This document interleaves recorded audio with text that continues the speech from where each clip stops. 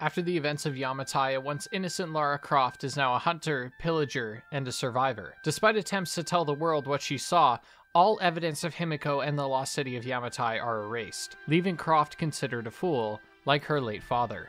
With a shattered psyche and a tarnished family name, Lara takes up a new challenge in Rise of the Tomb Raider, redeeming her family's name and proving to the world, and perhaps a part of herself, that she isn't crazy.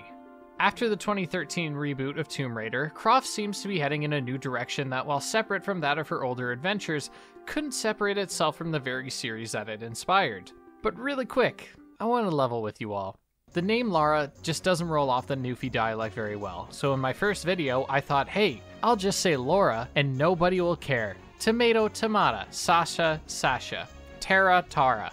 I thought very wrong, and a hell of a lot of you pointed out how much it bothered you, so as promised, we'll be calling Lara by her proper name. But if any of you have read my name aloud and called me that boy Aqua instead of that boy Aqua, sleep with one eye open. With Croft's latest adventure performing well enough, it wasn't long before we received a new entry, this time being Rise of the Tomb Raider, which I hope is a game where Lara reaches her potential and truly embodies the modern Tomb Raider. Some were expecting this to be a return to older games, and while I can see why, I expect something new as this is still a reboot. The term reboot used in the last video explained why I wasn't wanting just another older game, and judging by the comments, that needs more clarification. I know that the definition of reboot is a restart or revival of a series, but in a gaming context, what I've come to expect from a reboot is something new. I know that the older games had greater fantastical elements, and Croft was more of an unrelenting badass than she was here. But if Lara was the same in these games, I'm sure many would question the need for a reboot at all. Why not just make a sequel? That's why the 2013 Tomb Raider wasn't received as well by diehard fans, and there's merit to this, with there being few actual tombs for you to raid. By the end of the game, after Lara transformed into the badass reminiscent of her previous incarnation, many, including myself, are ready to have a sequel that fulfilled an adventurous power fantasy from start to finish,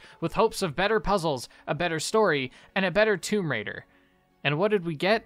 Well, let's say we got a developer that more or less listened. We have gameplay that has made some significant improvements where needed, a presentation that is just as good as the previous, if not better, more means for replayability, and a story that, while significantly worse than the first game in my eyes, does more to develop Lara as a character, even if it's taken in a direction many don't agree with. We interrupt this video to tell you that we have discovered that boy Aqua's password. What? No, you didn't. Oh yeah? How else would we know that you used the password 123456? I don't use that password. How? Statistically, over 100 million people use that password, and I'm sure you do too.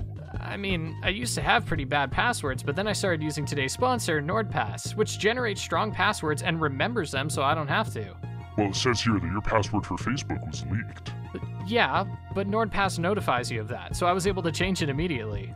Oh, well, alright then. Yeah, man, I don't want to be that guy, but can I just get back to what I was doing? Yeah, sorry, I'll just go. No, it's cool, you're chilling, man. But for real, NordPass is a solution to the amount of breaches and security risks out there. I've been using a password manager for years, and NordPass not only keeps track of all your passwords, alerts you of breaches, syncs to multiple devices, and keeps other personal data like credit cards or addresses safe and secure, but they even have an autofill feature, making logging in and keeping track of passwords as easy as ever. You can also check the health of your password, which is determined by its complexity, age, and if it's used for other accounts. Best of all, the passwords are only saved to your account. Even Nord themselves can't see it. It's even more affordable than ever too, especially when you use code ThatBoyAqua or click the link in the description to get an exclusive offer. So get control of your internet security, stop using the same password for every account, and I know one of you out there uses the word password for your password, and grab NordPass.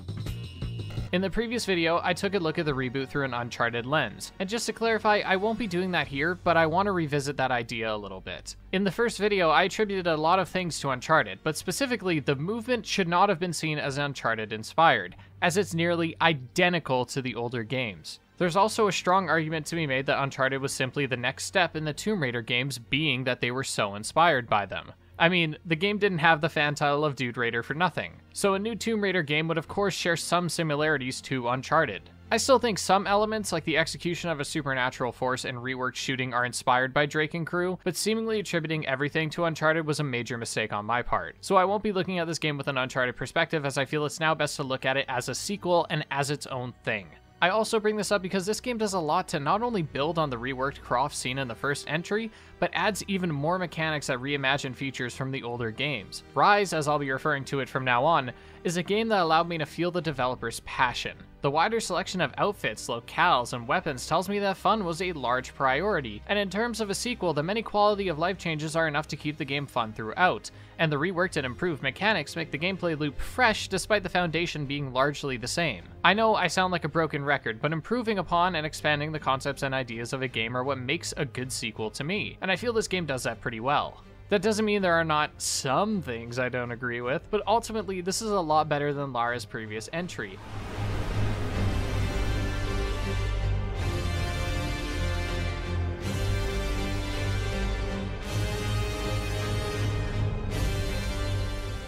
Our first foray into the Survivor trilogy was one that did less to set up who Lara is, and more who she will become. Most of what we learn during the main story is of her connections, and we can infer a few things from those connections and of course from the audio logs around the map, but that was not where the story wanted us to look. What they put front and center was an innocent Lara, green as grass, strong in her convictions, but sheltered in a lot of ways. That game's story is her transformation into the obsessive huntress capable of surviving any obstacle and plowing through however many hundreds of men are in her way. But that's not her entire story, and with her transformation complete, the developers can either choose to somehow reset her or explore another chapter in her book of secrets. One of the first trailers for this game was of Lara in a therapist's office, attempting to deal with what she saw in the first game. But let's leave that part of her psyche behind and look at what the developers did physically to Lara. Physically, the game establishes off the bat that, rather than add new tools for Lara to use and meaningfully expand her arsenal, they'll just simply take away all your toys in the first few moments, allowing you to go on a quest to again acquire the tools to help you along the way. Early on after a close call, it seems that Lara is left with nothing and barely any excuses given to this. I understand that I can't expect Lara to bring a shotgun with her, and I'm not asking for that. But things like a lighter, which was invaluable in the first entry as there were fire arrows, or a knife, which has many uses in this very game, could easily fit into her many pockets. The developers made it clear that progressing Lara was important. She still suffers from the trauma of the first game and even has physical scars from the first game. Remember when she is taken prisoner in the first game and is smacked with a pistol? That scar is still here, and this is intentional. And by the way, I love that kind of shit. But the horrors carry over physically, so why don't her abilities? It's further confusing because she has plenty of new tricks this time around. This might seem like a nitpick, but something as minuscule as Lara not packing a lighter in cold weather where fires are going to be very useful means that fire arrows, something we saw plenty of in the first game, are not reintroduced until later on. In fact, almost every upgrade here is just reacquiring something, or getting something that merely serves the same function as another upgrade, making you think that it's new, but it isn't. Let's begin by looking at the different arrows available for you here. The first is the poison arrow, which is, if I'm right, entirely new. It creates a cloud around wherever it is shot, and it is invaluable for taking down beefier foes like bears that can move quickly. This is one of the first upgrades you get in the game, and it's a great start. Then you unlock the fire arrows, which are identical to their appearance in the first game. But the final arrow you get is the bomb arrow. These can be used to destroy barriers, and this is an entirely new upgrade, but it serves the exact same purpose as the grenade launcher from the first game. And guess what else? You can buy the grenade launcher early and before you get the bomb arrow, meaning you can completely render this upgrade useless before you get it. Another upgrade you can buy is the rope ascender. It wasn't a major upgrade in the first game, but it just made getting around a little less inconvenient. But I wonder why it wasn't just given to you here. I'll admit, it isn't needed here, as the backtracking you do doesn't see you crawling along a rope. But why is this not an immediate upgrade at all? It just escapes me. Now, just because Lara's tools are masquerading as something new doesn't mean she isn't sporting some new abilities. The largest of which is that her light jog can be toggled to a full sprint, and this lady hauls ass, which made the collectible nabbing and intense set pieces even more suspenseful and enjoyable. Something the older games had was a grappling hook of sorts, and we find a reimagined version of it here with the wire spool, allowing us to reach greater heights and swing farther gaps. Something else Lara has picked up on is the ability to not only mine, but to craft as well. There are a myriad of scraps around the environment to be used in crafting ammo, equipment, upgrades, weapon upgrades, and on-the-fly tools. Spot a bottle of liquor, quickly turn that into a Molotov cocktail. A tin can, that can be turned into a shrapnel grenade. This, while a small change, goes a long way for adding variety to encounters. Hell, some encounters were finished before they started, as I was able to grab flammable objects and light an entire squad on fire, making quick work of them. This simple mechanic also ties into Lara's character as well. She's someone who survives by any means necessary. This doesn't mean scrounging around for pistol bullets. This means using bottles as weapons, cans as makeshift grenades, and in many ways using the environment to your advantage, and eventually using your enemies. When you do unalive an enemy, you can booby trap their corpse to spray poisonous gas upon anyone who investigates, and their radios can be used to attract and injure enemies much the same. When I closed out my thoughts on the first game, I mentioned that things like stealth needed more substance, and I cited one encounter in a forest as to why I felt there was untapped potential. And here, there are stealth scenarios in the forest that feel amazing with all of these tools. I'll admit, there are still some issues here, but from a sequel perspective,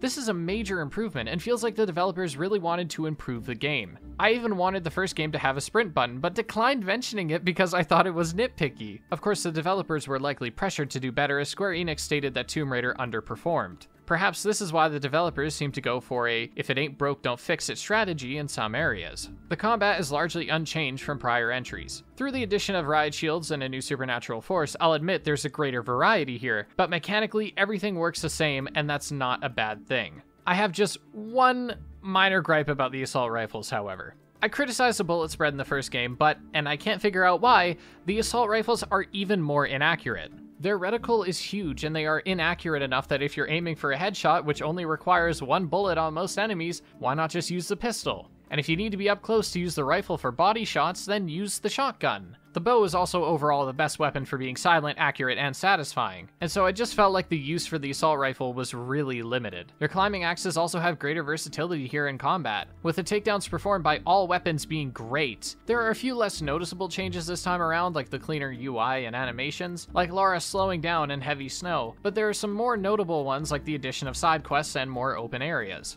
The most noticeable improvement here is the visuals that look surprisingly better than the first game, which already looked gorgeous, and Lara's hair continues to be unrealistically lush even in the harshest environments. I'm not complaining though, look at it.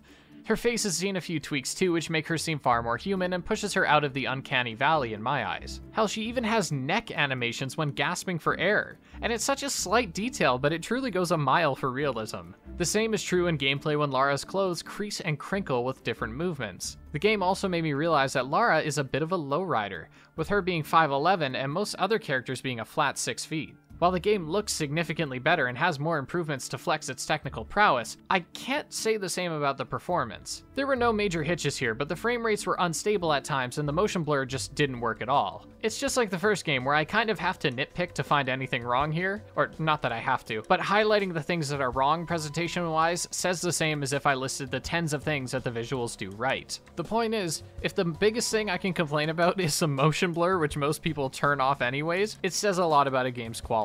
The first Tomb Raider had just one setting, and while it was a good one, it meant that the color palette was mere shades of dark green and brown. Here we get palettes of white, blue, green, brown, and while it isn't as varied as other games, the change-ups here are great. The geothermal valley has a far lusher scenery with its waterfalls and flourishing wilderness that is far gone from the Soviet installations that bear harsh snow and even harsher enemies. Even Lara herself gets a few new outfits this time around as opposed to her first outing. She actually has a jacket appropriate for the weather, and when she doesn't have a jacket, she actually got one from somebody. There's an even wider selection of optional outfits this time around too, along with some more nostalgic ones, meaning there's something here for everyone, and my personal favorite being the battle-worn outfit. I know this might seem too minute to bother praising, but it offers variety in the character model, which is on screen all the time, and it feels more realistic. Something the first game did to instill this realism, left over from its origins as a survival horror game, was the rather gruesome death scenes. In the first game, some criticized the death animations as manipulative or fetishized, and I don't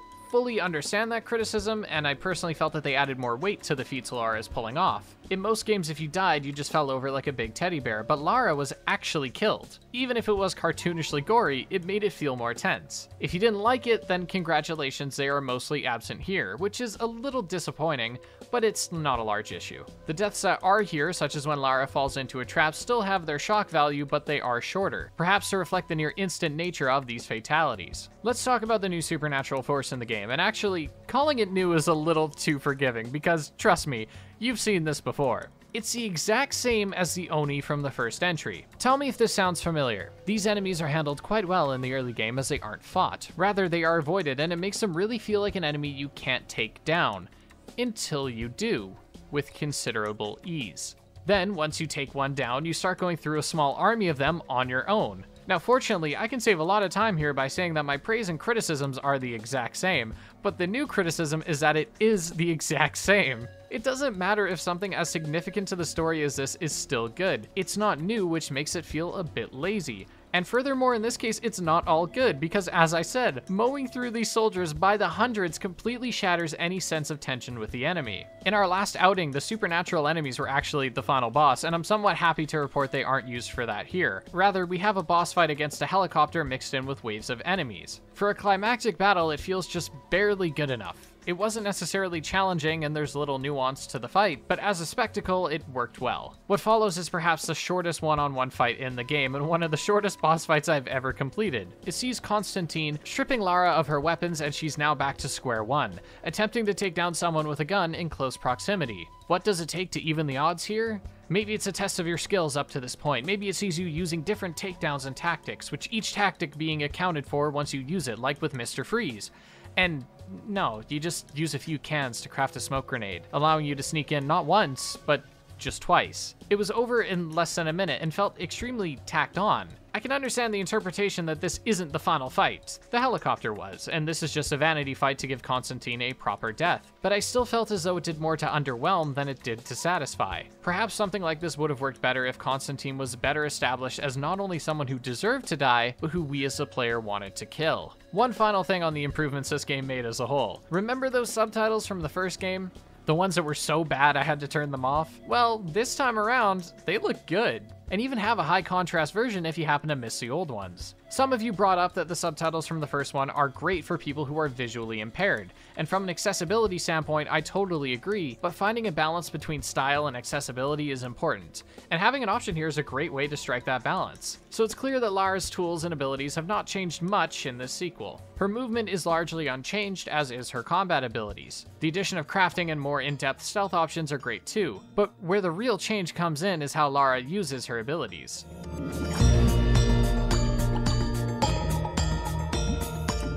The largest criticism I saw, and even myself levied against the 2013 Tomb Raider, was that it barely had any tombs. I still believe it had the exploration elements and even some basic puzzles to fill that void, but the actual tombs that were there were bare, and often not even tombs. Just crash sites. Something the main story did well enough, and even these side tombs to an extent, was give you puzzles to work through. They weren't brain scratchers by any means, but I appreciated that they took some thought, even in the very quick side tombs. Here, the main story had fewer puzzles, and I didn't feel that they were as good as the first. I mentioned that the wind puzzles were a highlight in the first game, and yet they are nowhere to be seen here aside from one tomb. Of course, I appreciate not reusing ideas, but there was potential for more to be done, and it wasn't. The puzzles that are here are not bad, and the solutions make sense. But the problem is that the game takes this no player left behind mindset where in almost every situation, you are funneled to the solution. Let's look at the ice ship, the first optional tomb you'll come across. It's a massive ship encased in ice. You arrive at the first platform and have no way of scaling the ship,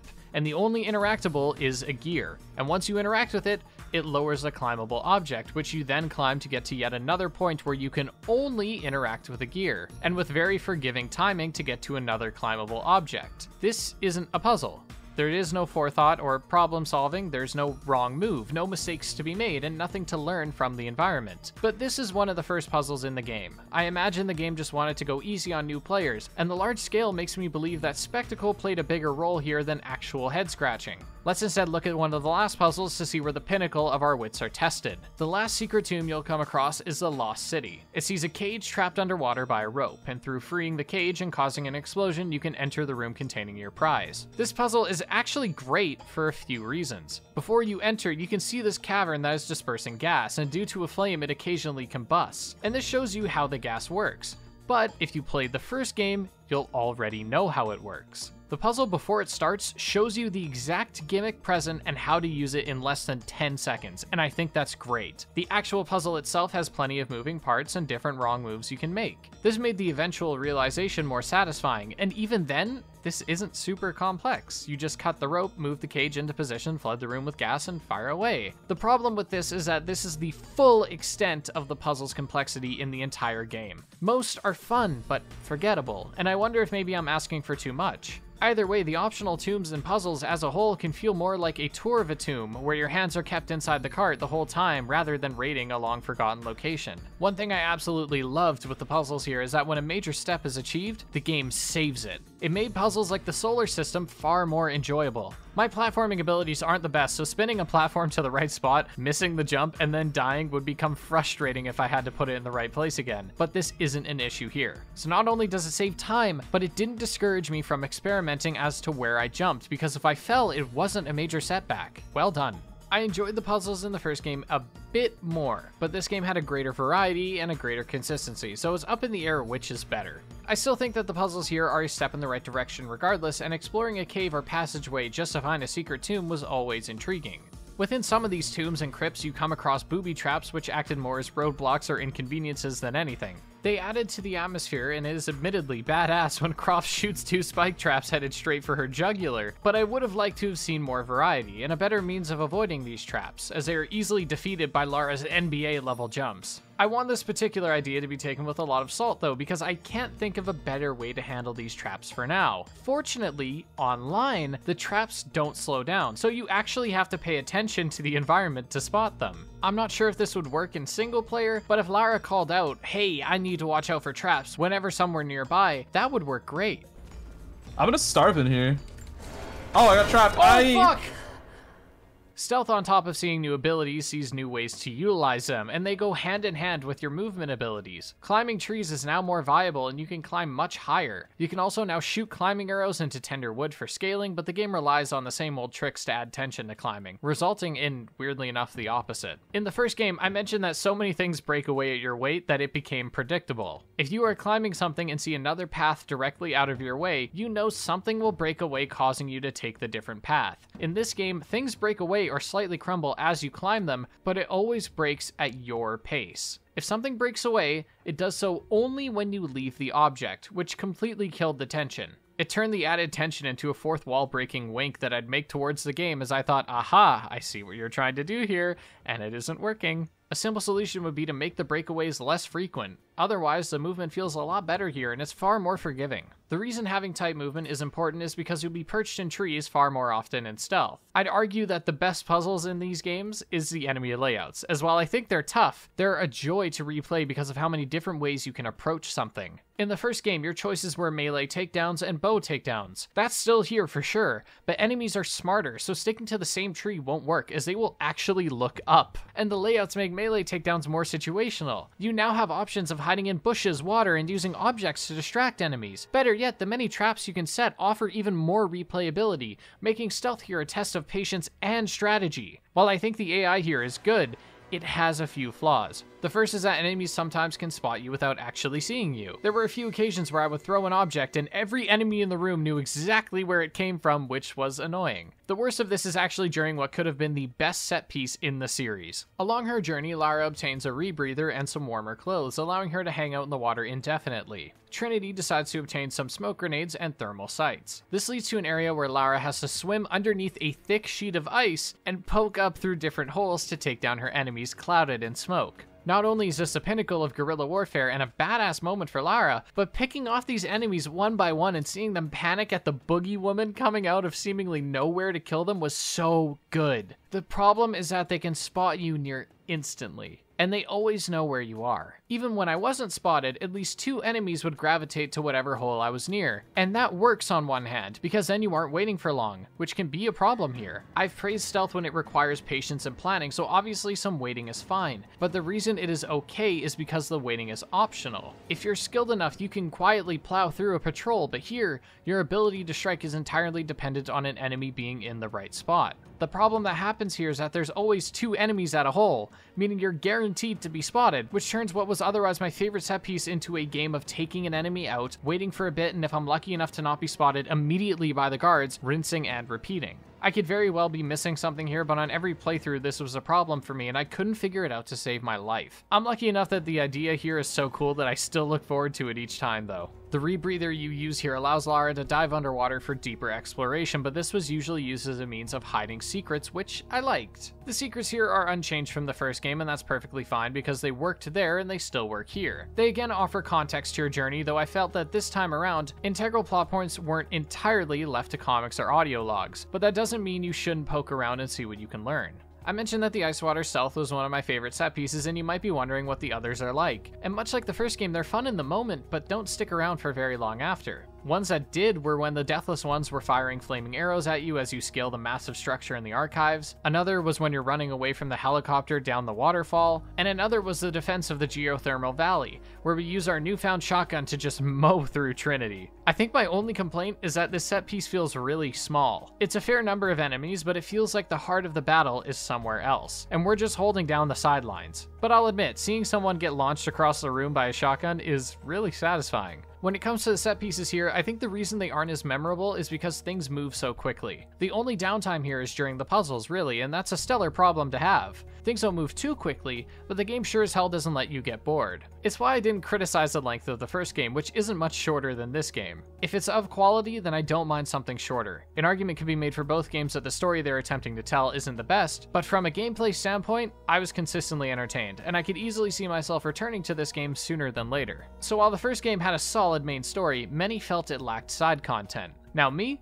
I don't mind the side content being on the short side if the main plot is fun, which it definitely was, but I'll admit that the aforementioned tombs needed more substance. Here, as mentioned, some of the tombs are straightforward and some are more engaging, but there's no denying that there is plenty of variety here. There are also genuine side quests here too. They aren't much, but I enjoyed the low-stakes fun that they provided. Things like clearing out a wolf den, collecting trinkets, destroying objects, it's all quite simple, but the rewards are what really make these for me. They were often meaningful, and even when they didn't serve a purpose, they were stylish as hell. One of the first I completed rewarded me with a lockpick, which allowed me to open more chests and gave me more loot. Another gave me an attachment for my weapons, with some like suppressors for rifles being a major tool for stealth. One mission saw me repairing some towers in the geothermal valley, allowing me to access the diving point at the top, the high dives being one of the many challenges in the area. Challenges are as straightforward as it gets. High dives, destroying statues, lighting braziers, burning flags, the usual. They forced me to pay more attention to the environments, and this goes for things like the survivor caches and the new collectible, murals.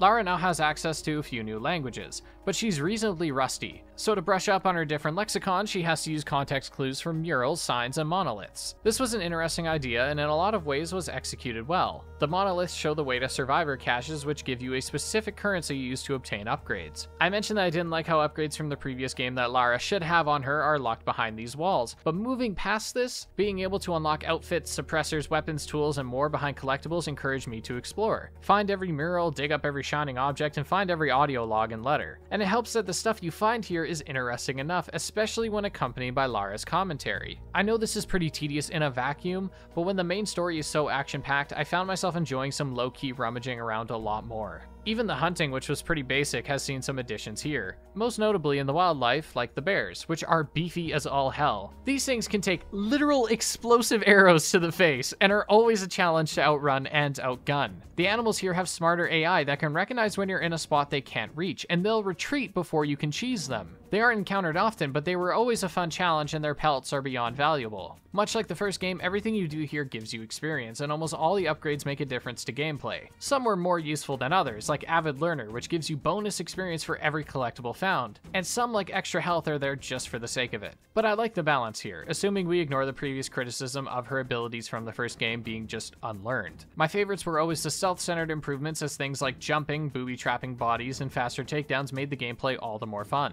If you want to replay some set pieces with a new twist, you can do exactly that in the Expeditions mode. There's Replay, which you can use to just flat out replay a level, Elite Replay, to play with all of your upgrades, scratching that New Game Plus itch, and Score Attack, where you're rewarded for moving through levels quickly and efficiently with a higher combo and multiplier to your score. For these modes, you can choose a difficulty and choose from a series of cards ranging from outfits with bonuses to different buffs and debuffs. Stealthing around will be extra challenging when you're constantly on fire, but if your aim is sloppy, Big Head mode will help you stay on target. Depending on the cards used, they'll either add or take away from your score with percentage multipliers. I think these cards, which were unlocked by playing the game, is a great way of offering variety when replaying levels, and I remember when this game came out, I did levels over and over again with different twists and challenges, so I can attest to this having a ton of replayability here. It's minor stuff, adding all these modifiers, but it goes a long way. Furthermore, you can create custom missions that see you in different areas completing different tasks. These aren't too deep and they don't give you full control of everything, but being able to select a playlist of sorts of different objectives is something I can see myself returning to in the future, especially considering that you can play other people's playlists too. Of course, variety in gameplay doesn't stop at the 20-hour mark for those wanting to see everything, as the game has plenty of optional modes and DLC for you to dip into. There are some outfits you can purchase which are fun, but I'll only be speaking on the 4 major content packs here as I don't have much to say for the others. The first released just a few months after the main game, and it's called Endurance Mode.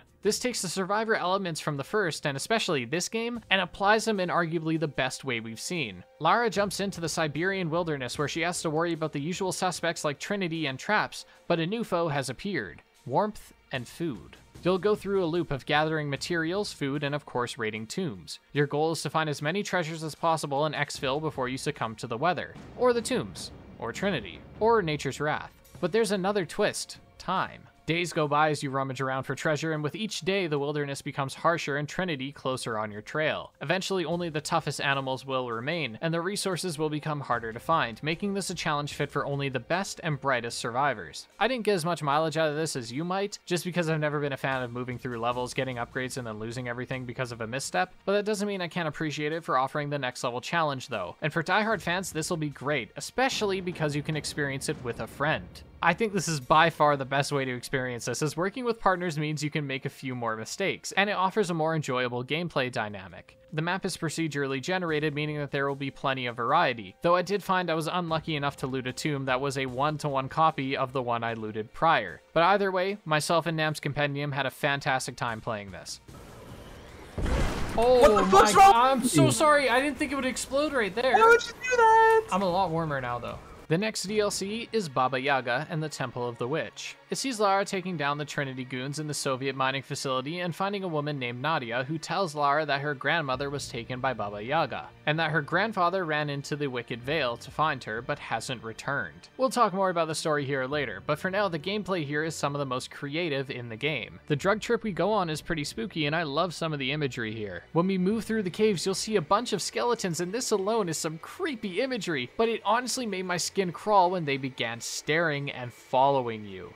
I like that they just let this moment creep you out, and didn't bother with a cheap jump scare. After this you begin moving through the bushes, and despite what the previous room would have you believe, Baba Yaga herself jumps out at you. Eventually, we make it to a hole in the ground where we take care of some demon dogs, and I found this set piece to be particularly reminiscent of the concept art for the first game in the Survivor trilogy. The developers have stated that the Survivor reboot was originally going to be a survival horror game, and during the first 20 minutes of Tomb Raider 2013, you can see that, and I get that same feeling here. After defeating the dogs, we see Baba Yaga's walking house closing in on us, and we dive into the water below to escape. It is unfortunately at this point, where the DLC loses all of its allure and mysteries, we find out that what we saw was a result of a hallucinogenic plant. I don't mind the game taking a realistic approach, and I actually don't mind their explanation for it here at all. But we get so little time here to be immersed in the mystery that it feels less like a haunting veil being lifted and more of the developers blueballing us. I feel like a DLC is the perfect time to get weird, you know? Go balls to the walls with ghosts and ghoulies and reveal everything right at the end. Fortunately, by the time we develop an antidote to the plants, we get a decent enough rope puzzle and a glorified gondola ride up to the witch's lair, where our antidote is knocked out of our hands, forcing us back into the nightmare. The fight against the witch is simple enough, but it got repetitive quite quickly. You have to take the witch's bucket that she's in and attach it to a post that pulls it in on top of a furnace. Once she's in position, open up the furnace and do that 5 more times. Eventually, the witch becomes wise and starts cutting at the rope, but a few shots gets her to hide away for a few seconds so you can focus on the surrounding enemies. I think having to attack the witch 6 times the exact same way is pretty boring as far as boss fights go, and I would have either liked a shorter boss fight only taking 3 hits, or one that has more variety to justify the 6 hits that it takes. Otherwise, the spectacle alone carries this fight, though by the end I will admit it was beginning to lose its luster, which wasn't aided by the way the game demystifies everything so quickly. This DLC, much like the main game, was on the shorter side with 100% completion taking no more than 2 hours, but I enjoyed it throughout. Its set pieces were interesting and a fun departure from the main story, handling the supernatural force in a different way than the main plot, though whether it was better I guess is up for debate. From a gameplay perspective, this DLC had it all from fun set pieces to a decent puzzle, and while this boss fight left some to be desired, it was still a semi-climactic finale. The next DLC is The Cold Darkness Awakened. It sees you entering a Soviet facility to disable 3 different machines producing a deadly chemical heading for the remnants. There are infected roaming around, and they function a lot like zombies. They can't see as well, but their hearing is elevated, as are their cannibalistic urges. They are easily avoided and taken down in stealth, but if a loud noise is made, they can easily swarm and overwhelm you. When inside the facilities, Nadia from the Baba Yaga DLC will be walking you through the steps to shutting the place down. It sees Nadia asking you a question about the state of the facility, and depending on if the answer to her question is yes or no, you follow certain instructions. The puzzles were never too hard, if you want to call them that, and took as much thought as counting how many fuses are in a box and then flipping the associated switch. If you get the puzzle wrong, enemies will flood the facility to take you out and will continue roaming around, making the next step more difficult as you now have to juggle stealth with puzzle solving. Once you disable the 3 plants, the main plant is overloaded, and to prevent an explosion you have to destroy some pumps in the main facility, but the noise means a near constant barrage of infected are headed your way. This was a challenging finale to the expedition that ends with a narrow escape and a stellar explosion. This, much like the endurance mode, has some good replay value, but the puzzles in the 3 facilities, which stack on each completed facility, meaning 1 in the first room, 2 in the second, and 3 in the third, makes the puzzles the most mind-numbing part. The new environments and enemies offer an interesting twist that make it worth your time, but if you're strictly looking for gameplay, I wouldn't recommend Blood Ties. Blood Ties sees Lara fighting for possession of her estate, and in order to secure her home she has to explore it and uncover the secrets hidden within. You have to explore and find clues that not only show you where to go and how to unlock secrets, but you can also find tools that allow you to access new areas. Things like the crowbar can be used to open jammed doors and cabinets, and the master key unlocks a whole new wing in the mansion. I love the way the game funnels you through different parts of the mansion so that you can pick up collectibles that craft the Croft narrative. It's a story that on paper sounds boring. I mean, you're diving headfirst into the mundane just reading letters and inspecting trinkets, but the story and atmosphere truly elevates this otherwise boring concept to greater heights in gameplay. I said there wasn't much gameplay here, and I'm sure plenty of you are thinking of the other side of this DLC, Lara's Nightmare, which sees you ditching the story for the shotgun and fighting off demonic apparitions. The gameplay shares some DNA with its collectible-based counterpart, as you still have to move throughout the mansion collecting guns and tools to make your journey easier. You start in a random room and collect weapons and eventually the master key, with the goal of destroying 3 floating skulls, which will summon the boss, which is just a really big skull, with waves of enemies in between his short phases. Take down the big skull and that's it. It isn't a major fight, but the waves of enemies were challenging enough. We have the wolves from Baba Yaga, the ghoulies that function like any other enemy, and the grenadiers that charge towards you and are a damn annoyance on a good day. I like that every time you start a run, all the weapons, tools, and skulls, and even your spawn point, were changed. It offered good variety to these runs. I know I've harped on about variety a lot in these different expedition modes, but that's just because variety and replayability go hand in hand, and are important to me in terms of what I do and don't come back to. Overall, the DLC provided here is pretty solid. I think the gameplay in Baba Yaga is a high point for sure, and the story provided in both is equally good, but maybe my standards have been lowered by the story presented in the base game, which, while not downright awful, wasn't something I cared for. The story begins with a deep dive into Lara's psyche post-Yamatai, but then ignores plenty of other loose ends.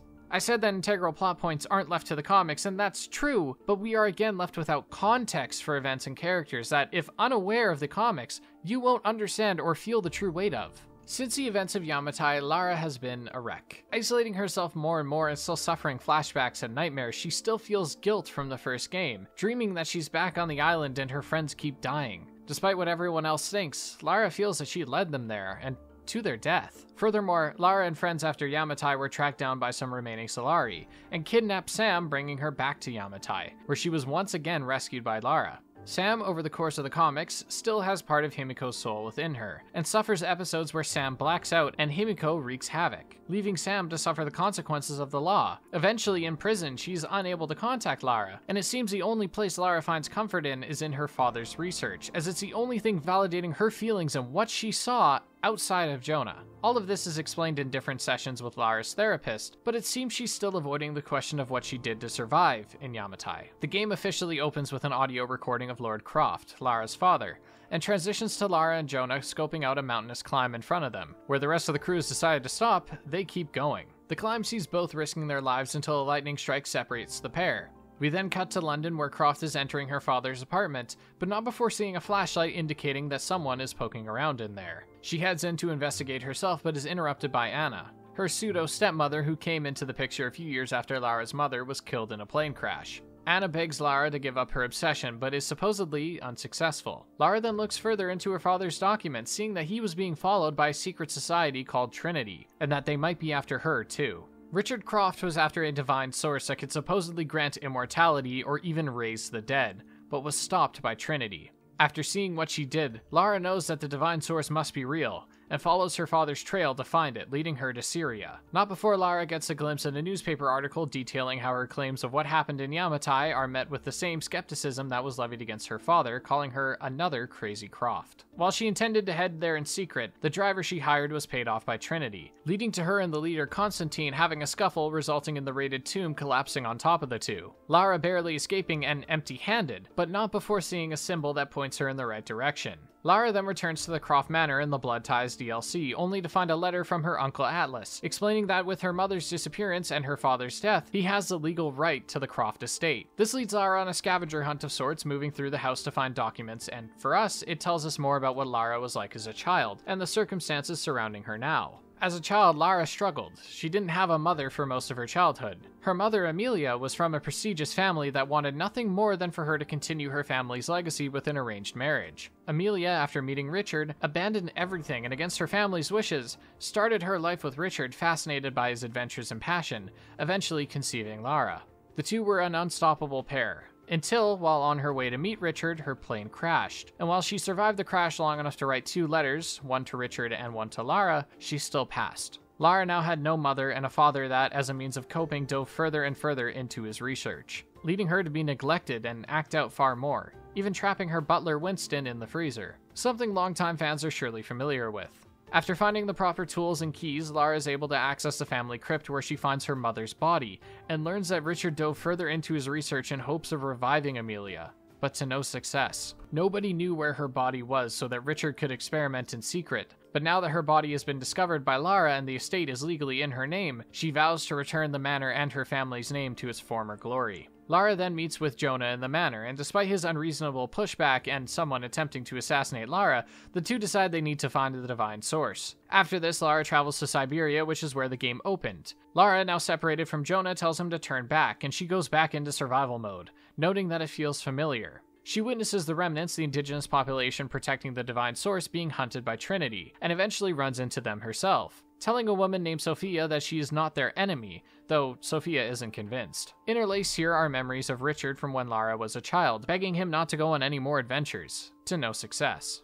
After being drawn in by an explosion, Lara sees that Trinity are torturing the remnants, and despite dying at their hands, they aren't giving up the location of the divine source. As Lara gains the remnants' trust, she spies on Constantine, reporting back to a mysterious person, but before she can gather more info, she's captured. When she wakes, she sees that Anna has been captured too, and Constantine begins choking her with hopes of getting Lara to talk. When that doesn't work, Anna reveals that for years she has been a spy for Trinity, and is the sister of Constantine, which leaves Lara rightfully angered. Constantine then wants to kill Lara, but Anna convinces him to instead imprison her in case she becomes useful later on. It's in these cells that she meets and escapes with a man named Jacob. As the two attempt to work through the Soviet installation and get back to Jacob's village, they are able to eavesdrop on Anna and Constantine, revealing that Anna is potentially becoming attached to Lara, and that she has a terminal illness. The two then continue towards the village, being split up and spotted by Trinity, and after a chase through the icy waters, Lara is knocked out but saved by Jacob, who is strangely unharmed. As the two continue to the geothermal valley, we learn that Trinity is planning an attack on their village. The remnants are not fond of Lara's appearance,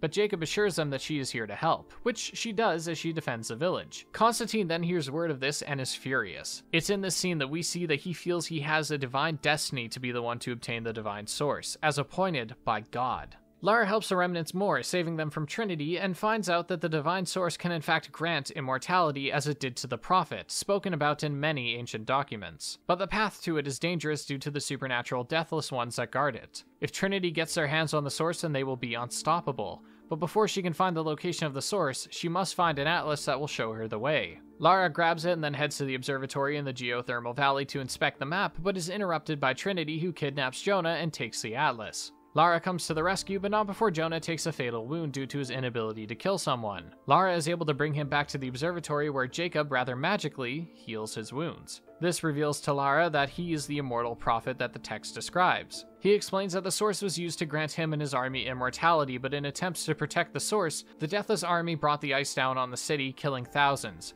And in Trinity's hands, it'll be worse. Lara goes in to put a stop to it, fighting through waves of Deathless ones in Trinity before destroying Constantine's helicopter and either leaving him to die or killing him herself. Lara eventually confronts Anna, who holds the source, but is being quickly surrounded by the Deathless ones. When Anna looks at the source, it overpowers her, and Lara then picks it up and smashes it, ceasing the Deathless ones and ending the fight. Jacob, now without the source and a fatal wound, dies. We then cut to the Croft Manor, where Lara still feels guilt for destroying the source. The undeniable proof that her family wasn't crazy, but Jonah reassures her that she did the right thing. It's there that the credits roll, but we get a post-credit scene of Lara interrogating Anna. But before she can get much out of her, she's shot by a Trinity sniper, who then aims in at Lara, but is called off. And that's where the story ends.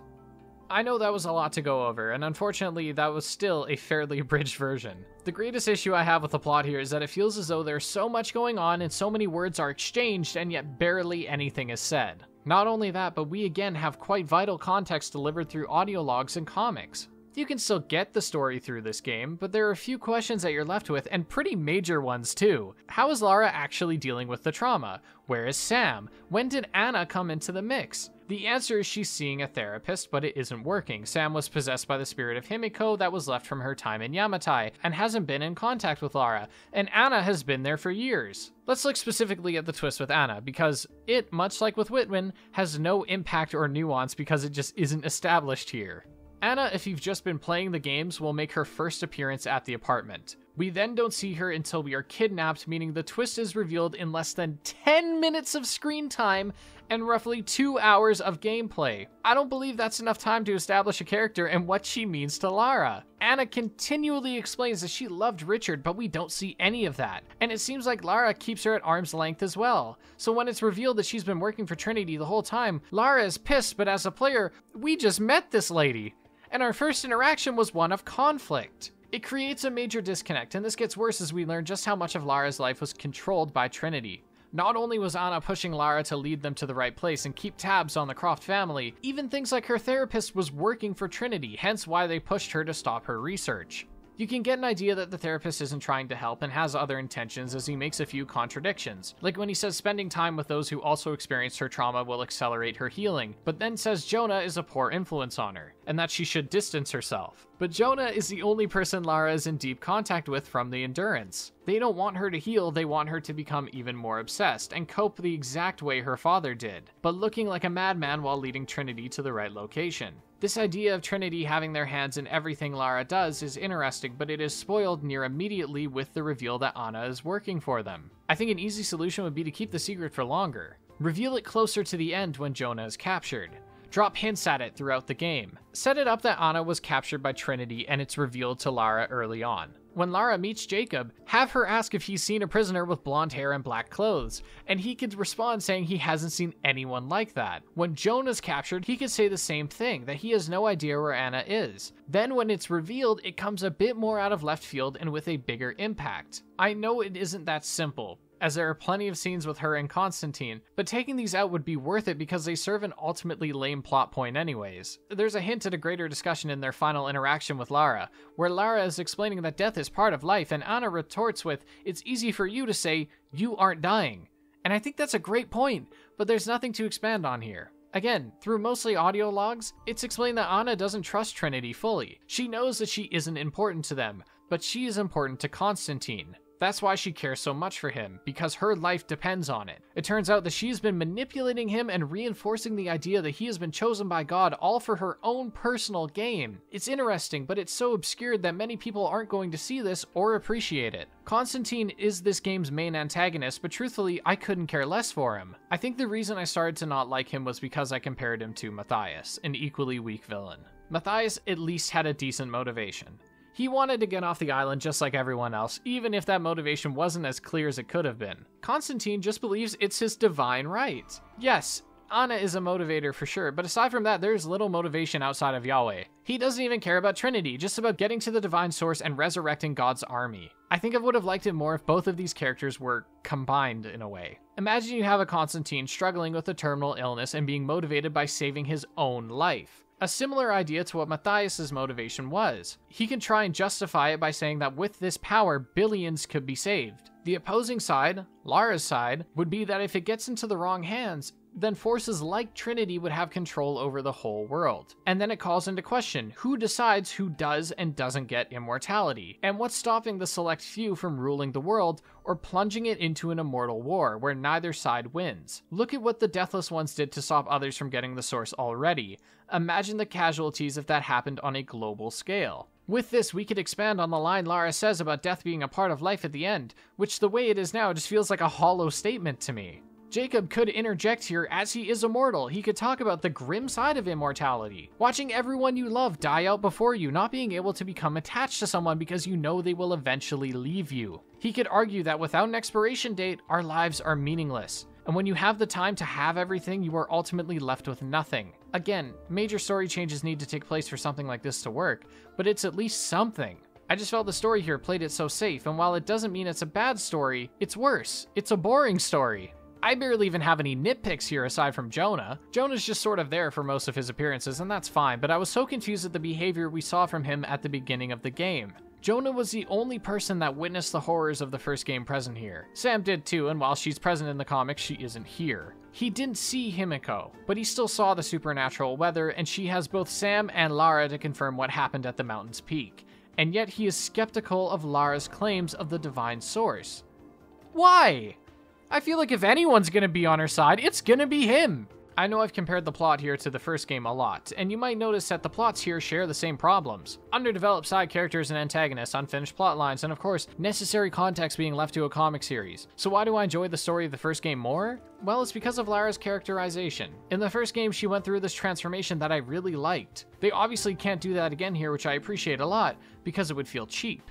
And instead, they put it on full display. Lara's experience is shown off here on a few occasions, like when she knows Nadia's gun isn't loaded. My name is Lara, and your gun isn't loaded.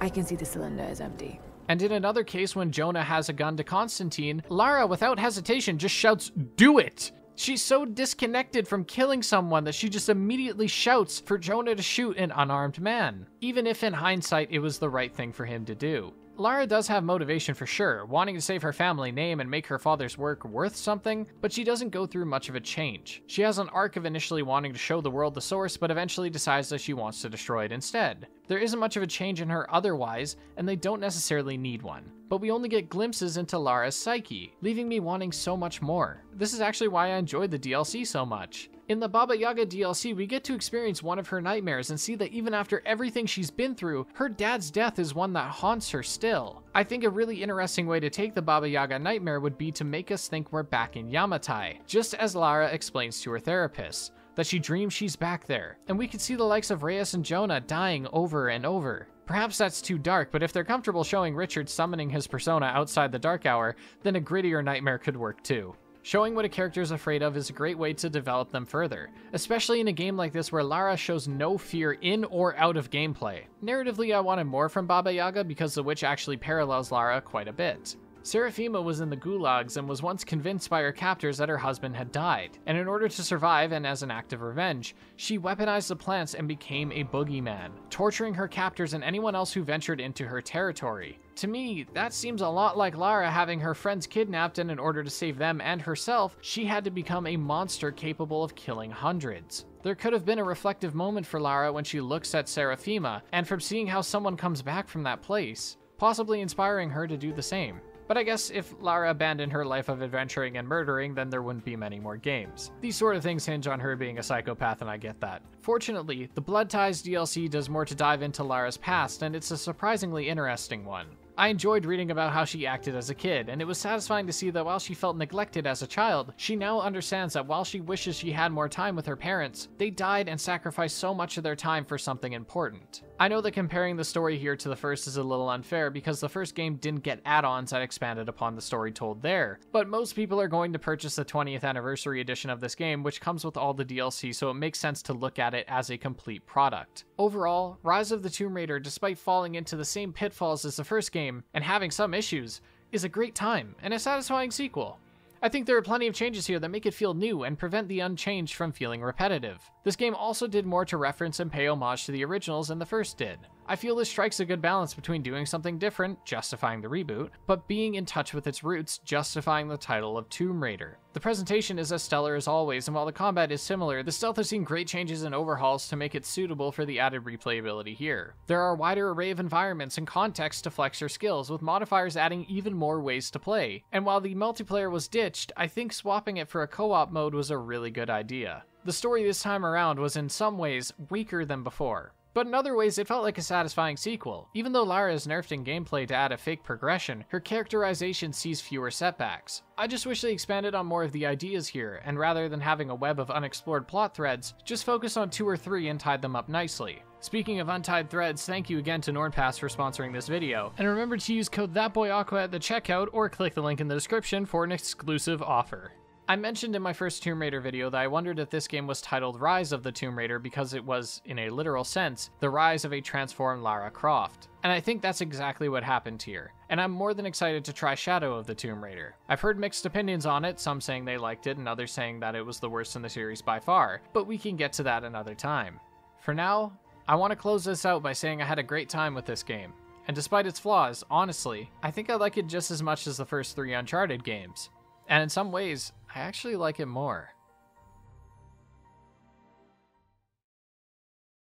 Hello everyone, thank you for watching this video. I apologize, I really need to learn to shut the fuck up about Tomb Raider, but here we are, and I'm probably going to do it again for Shadow of the Tomb Raider, especially if it's as bad as you guys say. God, I'm scared to play it, jeez. But that'll be for another video. As far as upcoming videos, I got nothing, man. I'm so all over the place right now, schedule-wise. I know I got a Freedom Cry video coming, and it's going to be tiny, and then there's going to be something else going on, but honestly, my schedule through midterms has just been shit. As you guys have probably noticed, there hasn't been an upload in a while, and I apologize for that. It's just poor time management and midterms, and I was helping a friend move the other week, and I just became very busy. But thankfully, I have you lovely patrons who are supporting me through my little life turbulences that come around, and I want to give a shout out to those patrons and YouTube members. A-Beat, Ben Conway, Bostian, Chiefy, Edgar Sunday, Gonzo Gonzalez, J.MP3, Lee Mercuza, Mark Short, Pyrite, Ryan Hutcherson,